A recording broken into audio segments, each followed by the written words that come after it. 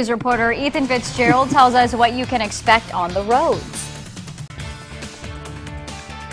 Of the nearly 51 million drivers expected to hit the road this weekend, Wednesday is the second busiest travel day of the holiday period, but by far the busiest travel day of the entire 5-day travel period will be on Sunday. AAA says 2.1 million will be from Ohio. Travel most definitely will be way beyond what it's been. We're anticipating travel numbers that are higher than what we've seen in a dozen years.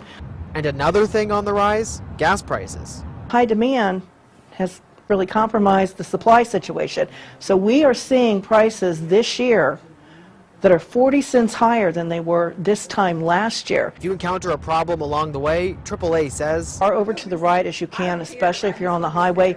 Do not get out of your vehicle. Don't get out to see what's wrong. You already know you have a problem. That's why you pulled off. Wait for someone to come and help you. If you're going to celebrate with a few drinks, they recommend a plan before you pick up that glass. Wait until you're out in the situation and then think, well, I have to get home. You need to think about that before you consume alcohol, because then your judgment's impaired.